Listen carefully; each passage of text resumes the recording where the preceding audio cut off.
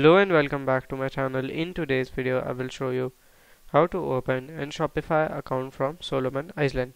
So let's get started. So here we'll just go to the google.com and you will directly search for here at open a Shopify account in Solomon Island. So at here I will just go with the first option. Okay, so at here you have to click on this and you will likely click on this at sign up now, sorry, join now.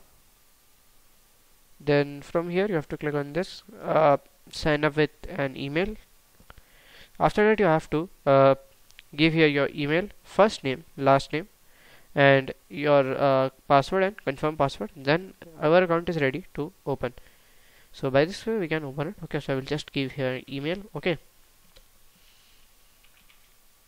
then here I will just give my first name, then here I will just create a password, then confirm and password. Okay, then I will directly click on this create a Shopify account. Then Shopify account has been created, and this is how to open a Shopify account from Solomon Islands. So if you find this video helpful, make sure you like, subscribe and share the video. Thank you for watching.